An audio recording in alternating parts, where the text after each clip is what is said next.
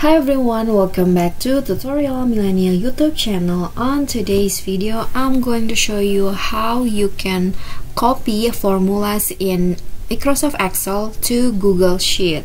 So in case you have you made two files on Microsoft Excel and also the Google Sheet and you want to copy the formulas, I'm going to show you how.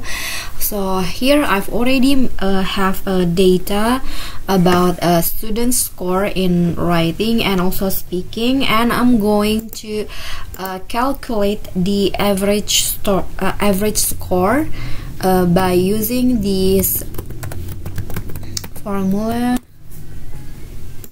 like this, and then I'm going to drag this.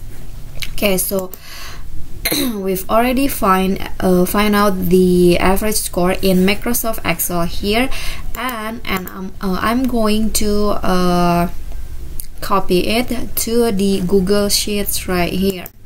So this one right here, I want to copy the formula. So if you copy just like this, click Ctrl C and then you paste it on the Google Sheet, the formula will not be copied like this. So only the value that is copied. So what you need to do is you just need to click on this and then copy this, not this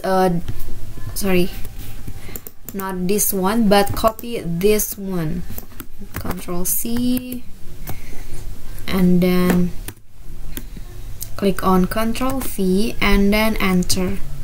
Just like that, the formula has been copied and also the result will show up like this. And then I'm gonna drag it down.